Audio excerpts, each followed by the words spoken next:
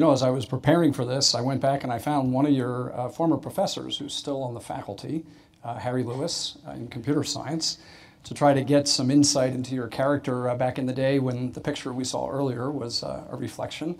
And one of the things Harry recalled was you had this voracious appetite for reading. You had this immense capacity for learning, a sense of curiosity that, as we've watched your career, doesn't seem to have narrowed any. And especially as we think about, in Alan's introduction, the array of topics that your foundation touches on that you have expertise in and knowledge in, from public health to education reform to renewable energy.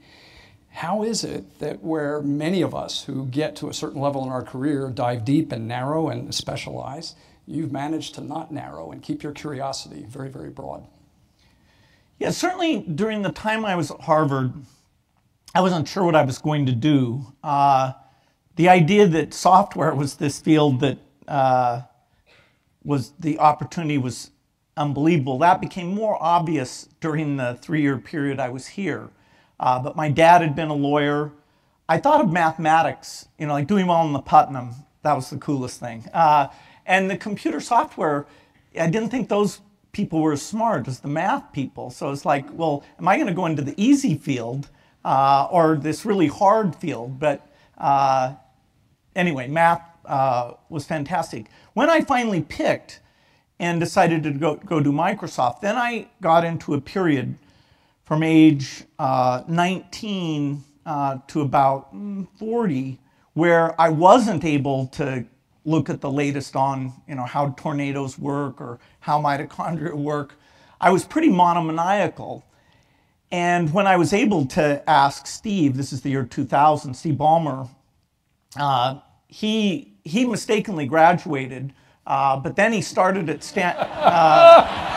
Well, I was trying to hire him, but his parents told him you're supposed to graduate, which was fine. But then he started at Stanford Business School, and he was in his first year, and I thought, oh, this is perfect. I'll get him to drop out of Stanford Business School. So in a certain sense, he is a dropout.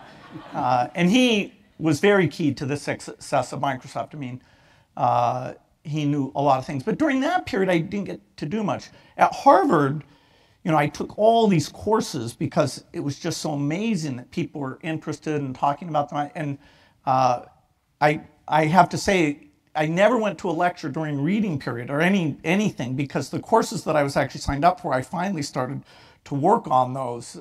So I was in Hillel the minute it would open to the minute it would close during reading period, trying to catch up on that other set of courses. So people say I'm a dropout, which is literally true. But because I like college courses, the online college courses, there's a company called The Learning Company that I buy tons and tons of their stuff, and I do at least 4 or 5 courses a year. In a sense, I like going to college more than anyone. So I've sort of made sure my job, certainly post-Microsoft, that I get to spend my time meeting with scientists, learning new things, seeing what the hard problems are, in some cases giving money to people to take on those very, very hard problems.